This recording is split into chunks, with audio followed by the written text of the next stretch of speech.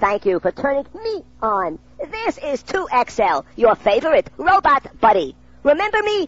Of course you do. Or do you? You do look a little familiar, but I better check. If you have ever played this program before, press yes. If you have not ever played this program before, press no. Press yes or no now.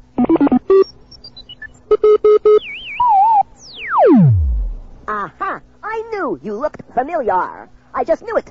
A robot never forgets, you know, and I hope you have not forgotten how this program works. Remember to follow all of my instructions. Only press the buttons I tell you to, and only press a button after I say the word now. In this action-packed program, you will help guide Batman through an adventure that will pit him against one of his most dangerous enemies. The choices you make will either help the Caped Crusader or put him into serious danger. It's all up to you. Try not to make the same choices you did the last time you played this program, because I have many different stories to tell stored deep in my computer memory banks. So many, in fact, that even I, a computer genius, cannot keep track of all of them without some help. Therefore, I've invited a special guest narrator to help tell the story while I keep track of your choices. I'll be back when it's time for you to help decide Batman's fate. But for now, I'll turn you over to our narrator for the mystery of the criminal carnival.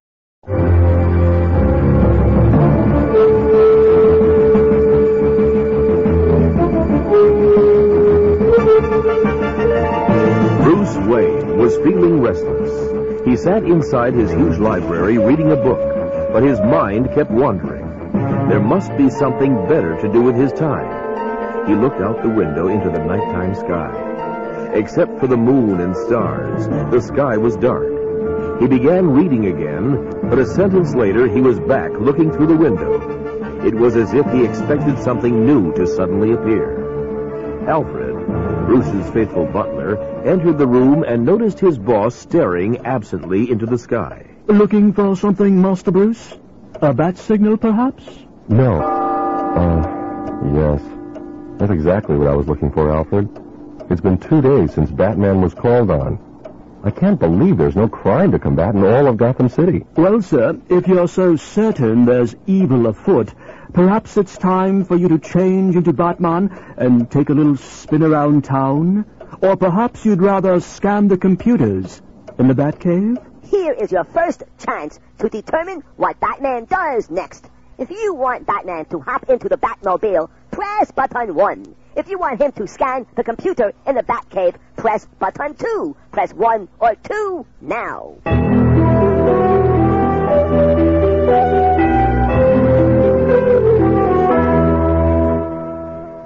Batman cruised down the streets of Gotham City in the Batmobile. It was late, so the streets were mostly empty.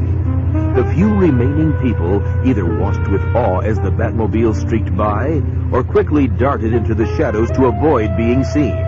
It was these people who had something to hide, that Batman was interested in. With the Batmobile's video camera, he shot images of each suspicious character and relayed them back to the Batcave to be compared with the computer's huge file of criminal images.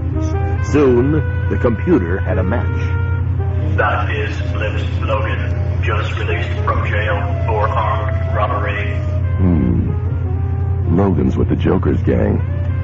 Wonder if he's planning something. Suddenly, the bat signal filled the nighttime sky.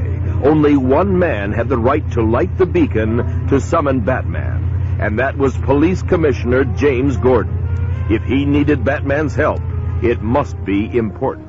Hi, I'm back. If you think Batman should go to police headquarters to see Commissioner Gordon, press 1. If you want him to follow Lips Logan, press button 4. Press button 1 or 4 now.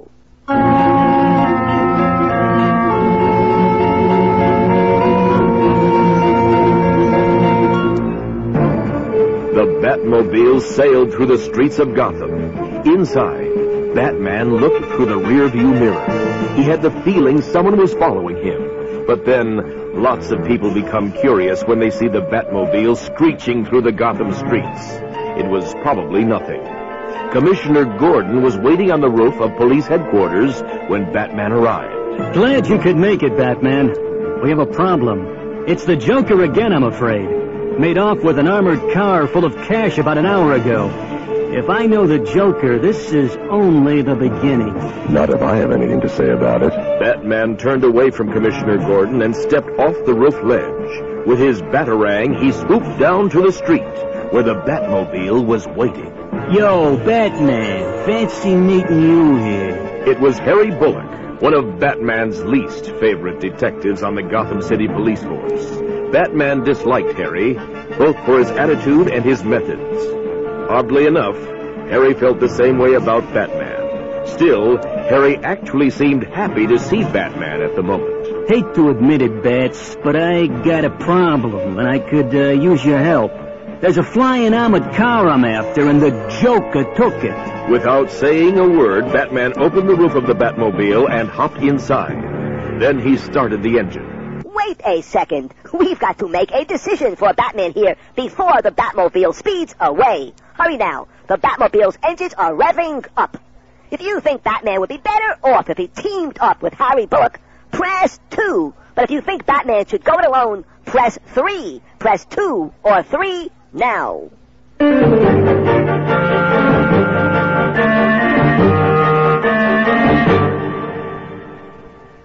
All right, Bullock. I'll let you join me. But if it gets tough, I won't be there to pull your fat out of the fire. Sure, but where are we going? Batman looked at the dashboard radar scope. A pulsing dot moved up the screen. Batman knew the dot was the armored car floating over the town. He looked at Harry standing outside the Batmobile. Come on, Bats, let me in. We're teaming up on this one, right? Batman thought about it. Teaming up was one thing, but letting Harry Bullock into the Batmobile was another. There were many secret weapons stored in the Batmobile that a curious detective like Bullock would be sure to notice. And besides, Harry smelled. An interesting question. Press 1 to let Harry into the Batmobile. Press 2 if Batman tells Harry to follow the Batmobile in his own car. Press 1 or 2 now.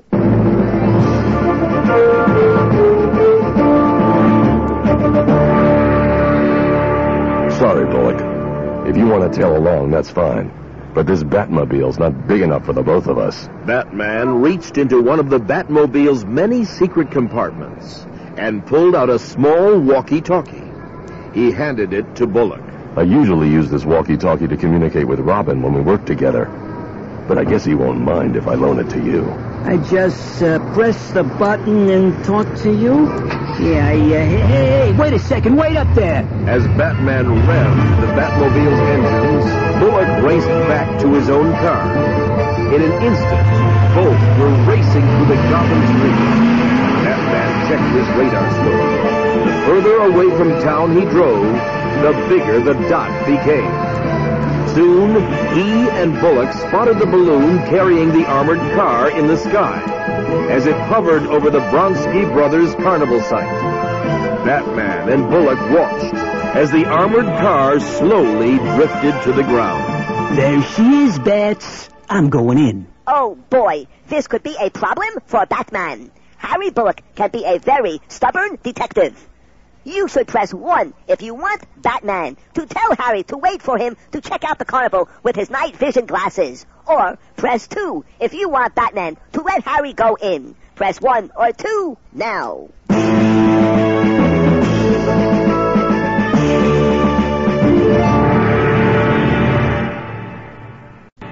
Wait a second, Bullock.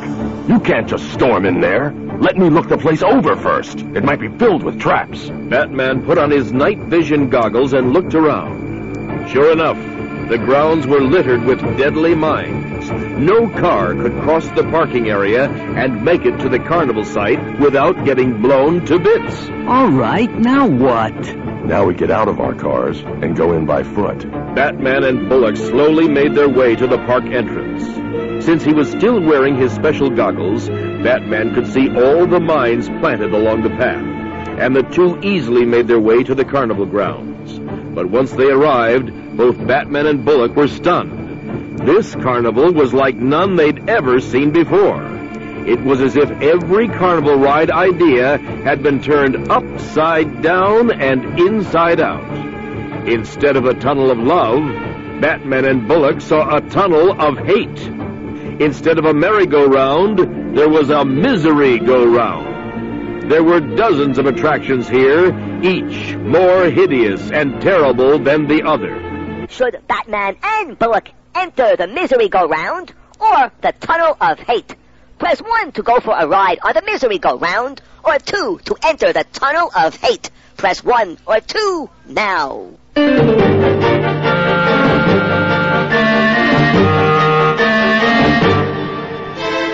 Batman and Bullock stepped onto the tent that contained the misery-go-round. Instead of the brightly colored wooden horses you'd expect to find on a normal merry-go-round, the misery-go-round was filled with evil-looking monsters, with sharp claws and even sharper fangs. Batman thought he saw someone standing by the huge pipe organ in the center of the ride and moved toward it. Just then, the misery-go-round started to move with Batman and Bullock on it. Around and around the spinning platform went, faster and faster. The music grew louder, faster, and scarier with it. The figure in the middle of the misery-go-round was a blur. The platform was moving too quickly for Batman or Bullock to see who it was. Batman could still guess that the Joker was the villain at the controls, but that was the least of his problems. Right now, just hanging onto the fanged wooden gremlin was his greatest concern. He looked over his shoulder at the tent walls surrounding the misery-go-round. For the first time, he saw that the walls were lined with deadly, sharp spikes. Why hadn't he noticed them before? The misery-go-round was spinning so fast, if he let go now, he'd fly right into the wall. Batman! Help me! Batman turned to see Harry Bullock. His feet were up in the air, his hands tightly clutching a ponytail of werewolf fur. If he let go, he'd be Swiss cheese. Batman reached into his utility belt and slowly removed his batarang. He tied the rope end around the gremlin's head that he was clinging to, and threw the batarang end toward the tent wall. The batarang hooked onto one of the spikes, and the entire misery-go-round came to a grinding halt. When Batman looked to the organ at the center of the platform, he saw the face of the Joker. You've made nice work of my misery-go-round, Batman, but there's more delicious traps to come. And next time, you won't be so lucky. Toodaloo! Before Batman could make a move, the Joker dropped through a trap door and disappeared. Batman turned to Bullock. The big detective looked like he was sick as he staggered to his feet. Sorry, Bats, but I'm out of my league here. Any luck, I'll be back with help. Till then, you're on your own. Batman watched as Bullock staggered off. Hopefully, he'd capture the Joker alone, but right now, he wasn't too certain. Batman stood alone and unafraid in the center of the carnival. Once again, he put on his night vision goggles to see through the darkness. He noticed the entrances to 2 different carnival rides around him. Each ride had its name over the entrance, but each name had been changed into something twisted and frightening by the Joker. On Batman's left, he could see that the bumper car ride had been changed into the dumper cars. On his right, he noticed that the fun house was now called the Sad House. If he was going to find the Joker, he had to try one or the other. If you want Batman to decide to enter the dumper cars ride, press button 3. If you think he'll have more luck inside the Sad House, press 4. Press 3 or 4 now.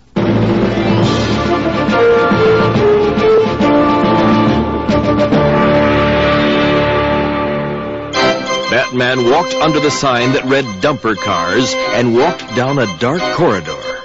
At the end of the hallway was a large room with what looked like a huge oval skating rink in the center. The rink was so large, Batman could not see the other side. A single small electric car waited near Batman. Batman looked at it. On the seat was a handwritten message that read, "Hop in." No way. That's just what the Joker wants. Suddenly, Batman felt a jolt of electricity through his feet. He looked down. The floor was electrified. Sparks ran along the floor, streaming up toward Batman's feet.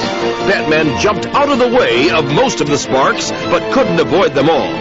In pain, he jumped into the small bumper car. He had no choice. As soon as he was behind the wheel, the tiny car took off with a jolt. Caught by surprise, Batman dropped his night vision glasses to the ground. The car sped into the darkness and zigzagged crazily across the electrified floor for what seemed like a long, long time. Batman wondered what the Joker was up to. He wondered how a ride in a bumper car, no matter how rough, could possibly hurt him. He wondered until he felt his little car get smashed in the side. The impact was so strong, Batman was almost shaken out of the car, but he held on. Then he heard laughter in the darkness. Not the Joker's laughter, but the sinister cackling of a woman. Before he could think about who the Joker's new partner in crime was, Batman's car was smashed into again, this time from the other side.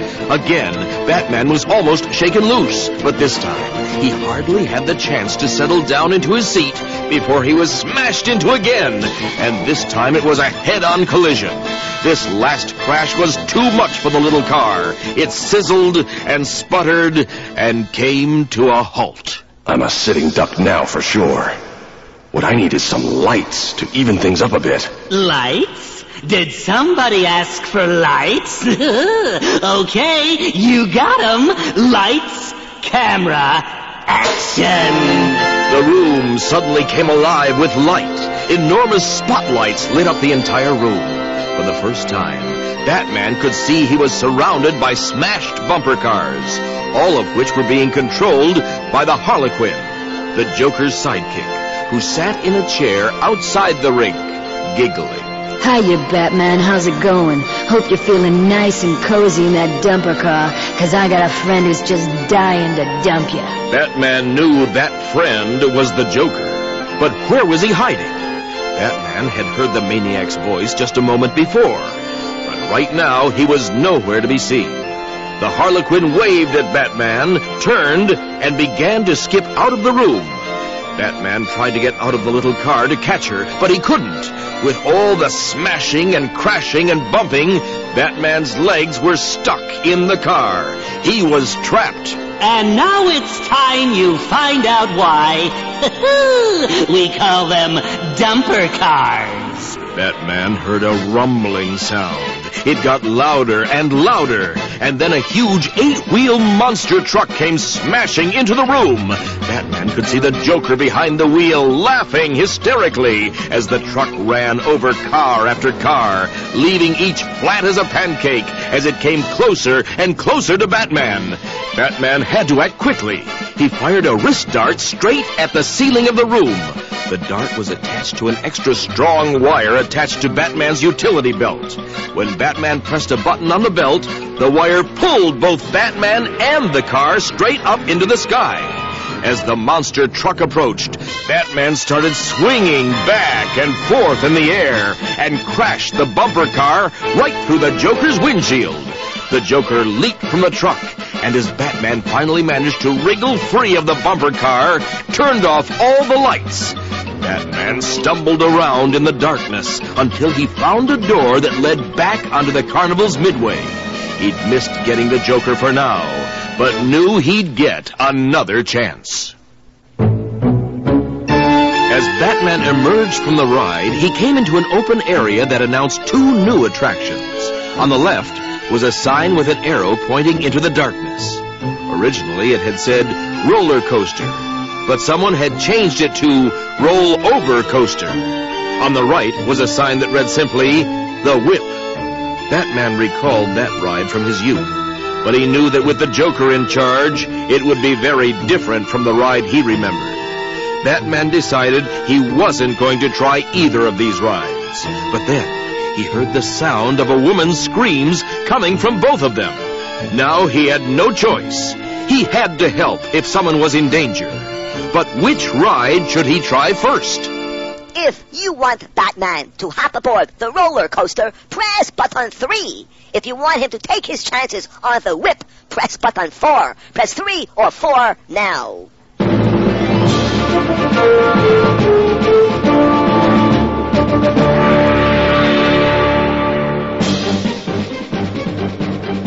Batman raced through the entrance to the rollover coaster just in time. The 10-car roller coaster train had almost pulled away from the gate when Batman leaped aboard the last car. As the roller coaster reached the top of the first hill, Batman noticed a female form in the first car. Although it was difficult to see in the moonlight, her arms were tight against her sides, as though she were strapped down in her seat. Suddenly, the woman began to scream. Hang on, miss. I'm on my way. As the roller coaster came speeding down the first hill, Batman began climbing over the seats toward the lead car. The wind in his face was terrific. The speed of the roller coaster made each move incredibly difficult. The roller coaster suddenly turned left. Batman felt himself being torn from the coaster by the pressure and speed, but he held on. Inch by inch, he dragged himself forward.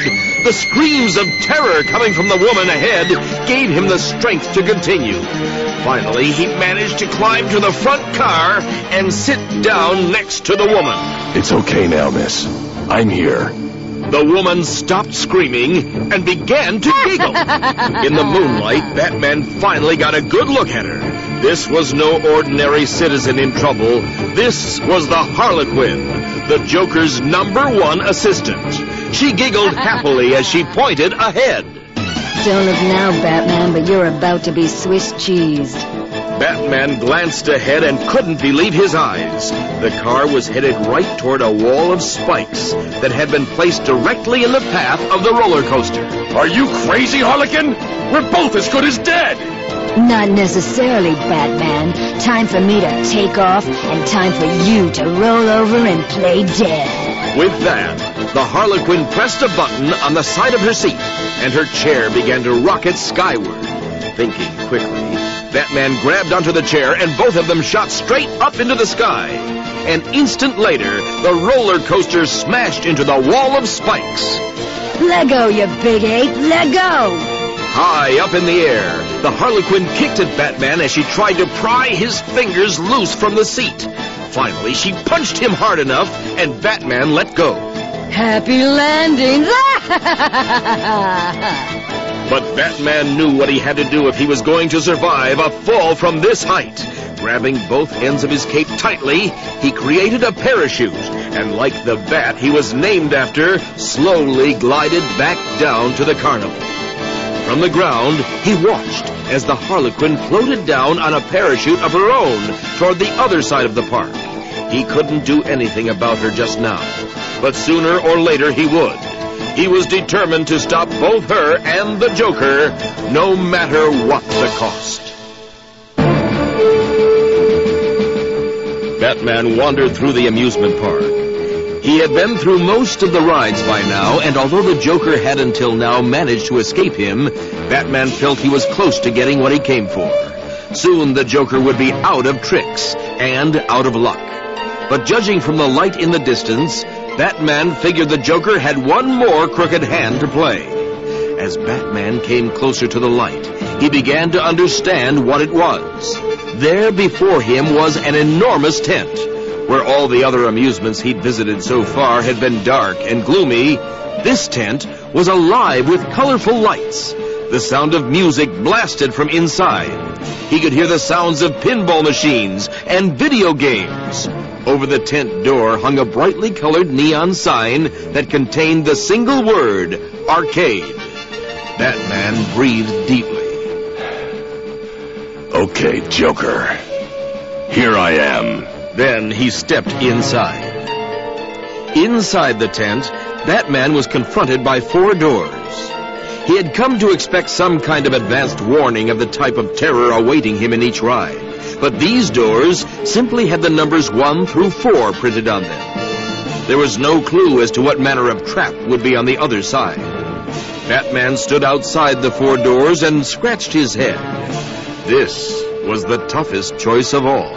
Choose a door, caked crusader. But remember, you only get one choice. Step into a room, and there's no turning back. Yeah! That's it then. Choose a number, any number. But remember what the Joker said. Once you choose, there's no turning back. Choose number 1, 2, 3, or 4 now.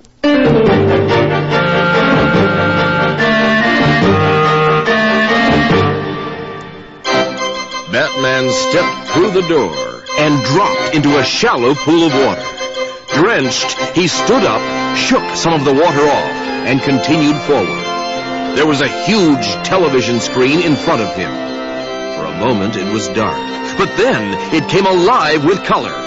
Walking plants, biting fishes, and talking, fighting dragons of every shape and color filled the screen as a voice boomed from it. Hurry, hurry, hurry! Welcome to the world of Super Bartholomew Brothers, the video game that puts you in the picture. And now get ready to meet the stars of our show, Giuseppe and Bartholomew.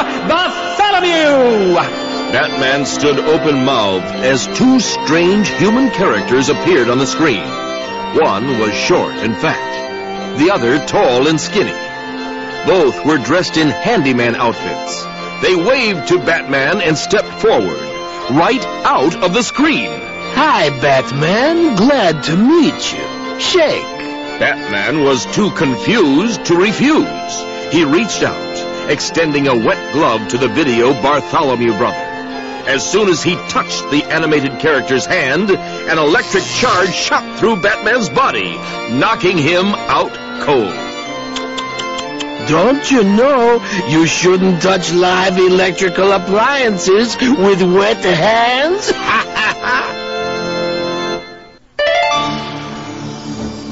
Batman awoke to darkness. He couldn't see an inch in front of his face. He groped around in the darkness until he felt a smooth, cool wall. He pressed his ear against it, but could hear nothing. Then he tapped on the wall. It sounded like it was made of solid steel. After a few moments, he got to his feet and felt along the wall. He wanted to get a better idea of where he was. All he could determine in the darkness was that he was in a steel box around 10 feet long. The crunching sound he made every time he took a step told him there were scraps of paper all along the wall. Suddenly, a rectangle of light about the size of a mailbox slot appeared on the opposite wall. Sunlight streamed in. Then a pair of evil green eyes appeared behind the slot. It was the Joker.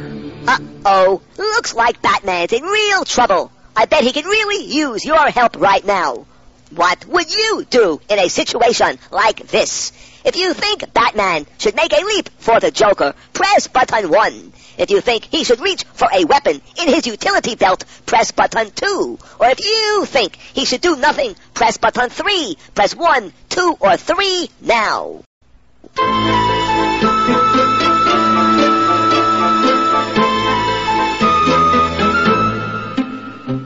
Batman could see the Joker's eyes crinkle with glee. The Joker was really enjoying this. Well, let him, Batman thought, as he slowly reached for his utility belt. Batman felt for the belt, but it was gone. Through the narrow slot, Batman watched the Joker dangling it merrily. Looking for this, Bats? I always wondered if you wore it to keep your pants up. Guess not. I guess it's safe to tell you what I'm up to, Batman, because I'm certain there's nothing you can do about it. You see, about a year ago, I had this wonderful idea to buy a carnival. What better way for a fella like me to spread joy to the world? So I approached the Bronski brothers and made them an offer they couldn't refuse. Since then, me and my boys have been touring the country, entertaining the public while robbing their banks. And then a few weeks ago, I, the genius that I am, thought to myself, why go to the trouble of going all the way into town to rob their banks when they're going to come here anyway? So I set up all those rides you sampled a while ago, Batboy. And when the carnival opens in a few hours and the public lines up at the gates to get in, they'll never know what hit 'em. Batman was furious. He clutched at the papers scattered around him and shook them angrily at the Joker. Oh, Bats, I just love it when you act like a true superhero. Sit tight and keep an ear out. If you listen hard enough, you should be able to hear the screams of innocent customers. Then the Joker shut the tiny slot, and Batman was once again plunged into darkness. But not before he recognized what he was holding in his hand. A pile of crisp $100 bills. Now he knew where he was. Inside the armored car the Joker had stolen, with all the money. As he sat in the darkness, Batman wondered how he could use this information to his advantage. Just then, Batman remembered something else. The tiny walkie-talkie he always kept inside his boot. He removed it, and although it was dark, managed to switch the tiny communicator on. Alfred, are you there? Sir? Oh, dear, sir. It's 8 a.m. I must have fallen asleep at the console. Are you in trouble? Actually, Alfred, I've just figured out what I'm in. Now I've got to figure out what I'm going to do about it. But in the meantime, I know the Joker's planning a major disaster for the carnival goers today. And I need to make sure he never pulls it off. I see. Shall I summon the authorities? Or would you rather speak to the boy Wonder? Good question, Alfred. Well, what would you do? If you want to call the police and let them know what's going on at the Joker's Carnival, press 1. To call Robin and get his help, press 4. Press 1 or 4 now.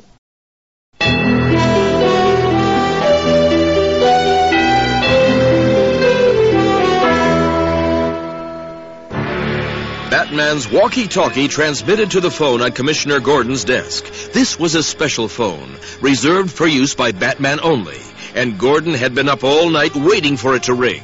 He thought Batman might be in trouble. As a matter of fact, Commissioner, I am. But I can deal with my problem, I think. It's innocent lives I'm worried about here. The Bronski Brothers Carnival. You've got to make sure no one attends it. It's a front for the Joker.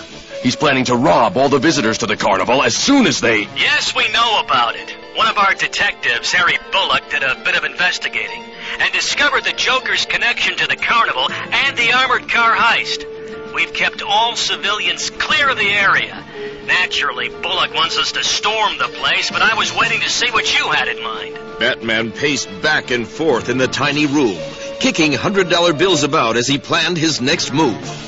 He knew that he might be able to stop the Joker himself if he could only get out of the armored car jail. Commissioner, I think I have the solution. Have your men gather out of sight, just beyond the carnival's parking lot.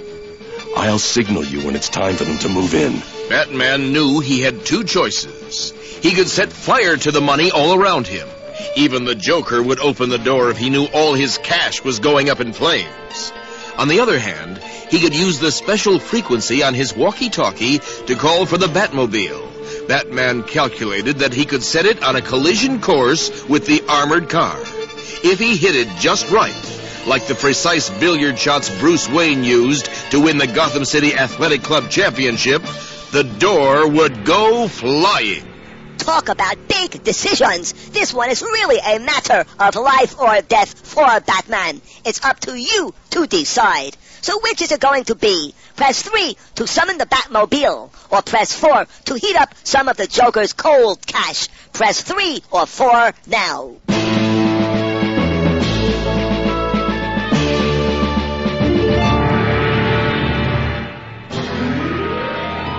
Batman told Alfred to continue trying to get in touch with Robin. Then he switched off the walkie-talkie and fumbled with it in the darkness until he felt its frequency dial. He twisted the dial all the way to the right, remembering that this was the special frequency he used to signal for the Batmobile. Just outside the carnival grounds, hidden behind a line of trees, the Batmobile stirred. First, its light went on. Then its engine turned over and began to purr. At first, it sounded like nothing more than a contented cat. But the engine grew louder and louder until it began to sound like a savage lion. Batman's voice could be heard from the speaker inside the amazing automobile. Batmobile, begin high-speed search sequence. Track signal origination point. Begin in 5 seconds. 4, 3, 2, 1. The Batmobile's tires squealed as it tore through the woods toward its destination. Meanwhile, Harlequin sat at the wheel of the armored car, lazily examining the compartments of the utility belt the Joker had taken off Batman, before tossing him into the tiny room behind her. The Joker had instructed her to make certain Batman didn't try to escape. So far, she thought, this job is a piece of cake.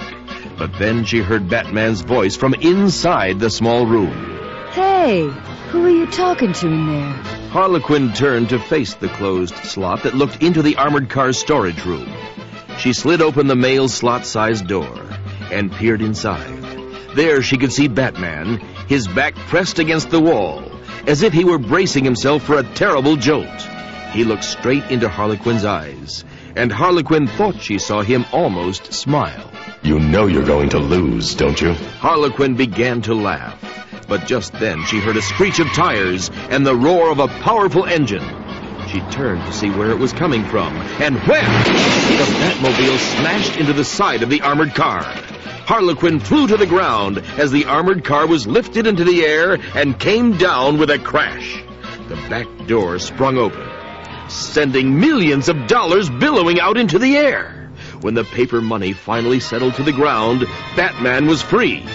He picked the groggy Harlequin up, locked her in the armored car, and began walking toward the carnival grounds. Oh, boy, now what should Batman do? Should he hop into the Batmobile or search for the Joker on foot? Either way, I think the Joker's goose is about to be cooked. But it's up to you. Press 2 to use the Batmobile. Press 4 to go by foot. Press 2 or 4 now.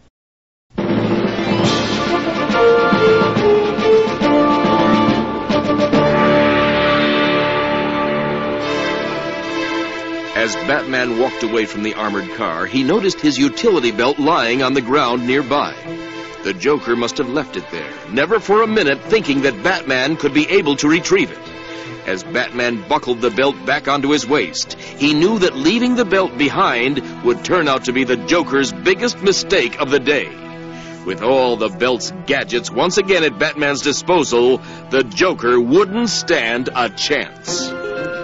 The Joker whistled to himself as he happily skipped across the carnival grounds toward the main entrance. He nodded and waved happily to all his crooked employees as he passed. It was a beautiful day. He'd finally managed to capture Batman, and pretty soon he'd be robbing hundreds of innocent fun seekers. It doesn't get any better than this! But as the Joker came closer to the entrance, his smile faded. There, standing at the entrance, waiting to buy their admission tickets, was not 1,000, not 100, not even a dozen families. There was no one waiting in line. The Joker turned to the creepy-looking ticket seller who stood just inside the gate. The ticket seller shivered with fear when he saw how furious the Joker looked. What is going on here? I don't know, boss. Maybe it was the Batman. Maybe he tipped off the cops. Batman? He's ruined my plans for the last time! I knew I should have knocked him off when I had the chance, and I won't be making the same mistake again! The Joker removed a canister of acid from his pocket and attached it to his squirting flower. Then he turned back toward the ticket taker. Tell the boys to pitch the tents. We're leaving Gotham just as soon as I go back to that armored car and finish off that bat creep. With that, the Joker stormed off in the direction of the armored car. By now, Batman had made his way toward the main carnival tent. He was looking over the scene, trying to figure out the best way to capture the dozen men working to pack up the rides and games of the Joker's twisted show. But as hard as he looked, he could not see the Joker himself, until Batman happened to glance back at the armored car. only to see the Joker angrily storming toward it. He must have suspected something. Batman moved after him, but then noticed the canister of acid in his hand. This won't be as easy as I hoped. I can't just go after him and risk getting sprayed by his acid. I'll have to wait till the time is right. In moments, that time had come. The Joker approached the armored car and noticed something was wrong. Harlequin was gone. He'd told her to guard the money and the bat. Where was she? He looked around the van and saw the Batmobile. Oh, rats! He's escaped! The Joker turned to flee when suddenly, out of nowhere, a batarang with a wire attached to it wrapped itself around his legs. He stumbled a moment and fell face first to the ground. As he managed to loosen the strong steel wire entangled around his feet, another batarang swooped in, this one winding itself around his arms and chest. It pressed his arms close to his body, forcing him to drop his canister of acid. Unable to move, he could only watch helplessly as a confident Batman approached and stood before him. What are you going to do with me? Batman smiled. He had the perfect idea. Why, I'm going to put you with the two things you love most. Money and your friends. Batman dragged the Joker around to the back of the armored car and flung open the door. Then he tossed the Joker inside with the stolen money and a groggy Harlequin and slammed the door shut. Batman sat behind the armored car's steering wheel and stormed through the carnival gates. Once safely out of reach of the Joker's men, he used his walkie-talkie to radio Commissioner Gordon. You can pick up the Joker's men whenever you like, Commissioner. I've got the grand prize and his assistant locked up tight as a drum.